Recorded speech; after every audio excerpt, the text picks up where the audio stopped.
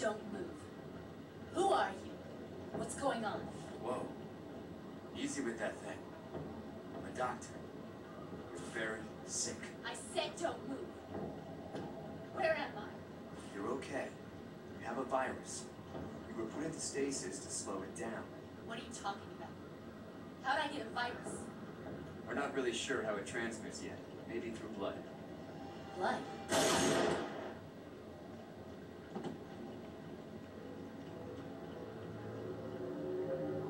Rewind to 2005.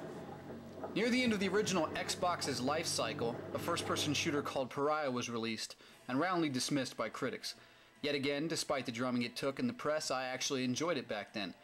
Having played through it a second time only just recently, it's safe to say the game hasn't aged gracefully in the wake of so many other great shooters, and even in its heyday it had to compete with far superior titles like Halo and Far Cry, but there's still quite a bit to like. To begin with, screw the reviews. Even by today's standards, there's some fun to be had here. In fact, Pariah had some pretty cool features just begging to be ripped off in a brand new game the way Gears of War ripped from Killswitch. For instance, your character's medical background allows him to heal himself in a pretty innovative style. The tool he uses to replenish lost health is located in his inventory much like a weapon. It even requires ammo to be of any further use once it wears down. When selected, a quick pull of the right trigger initiates the healing process. A cool riff on Halo and its regenerating shields without feeling like a total steal.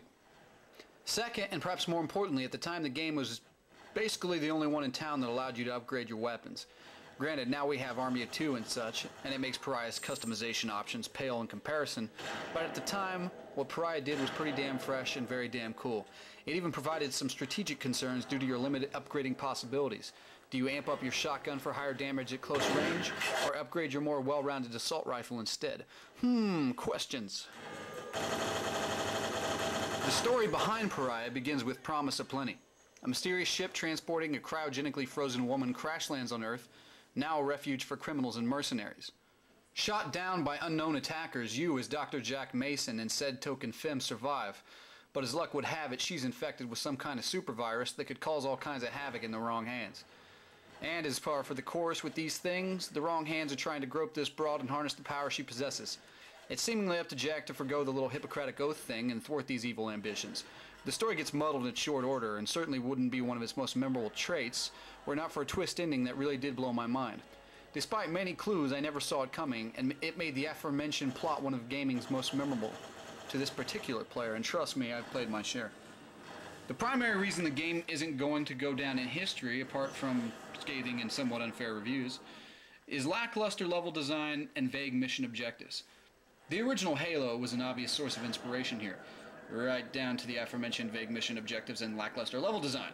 But Halo enjoyed a smooth frame rate at all times, very few technical hiccups, and more satisfying gunplay. For a shooter, needless to say, gunplay is key.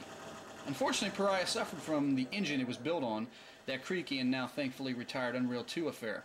Sure, it looked good, but it never translated to console titles worth half a shite.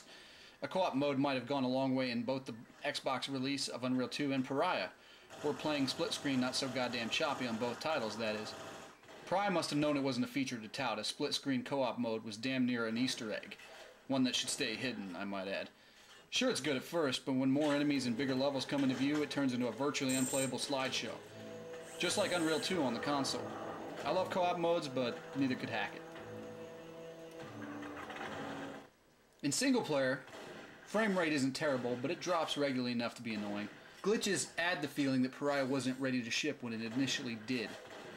Still, this was and remains a pretty decent game, and it's definitely worth playing if you're not dead set on co-oping it with a pal, which I would strongly advise against. As it's now officially backward compatible on the 360, I would advise shootists who missed it to give it another chance and stick with it well beyond its slow start. That ending is definitely one to catch. So in short, Pariah hasn't aged like a fine wine because it never was a fine wine to begin with. But it's a nice cool beer that hasn't gone flat just yet. How do you like that analogy? That's pretty cool, huh? Or not, but you know, you get the idea.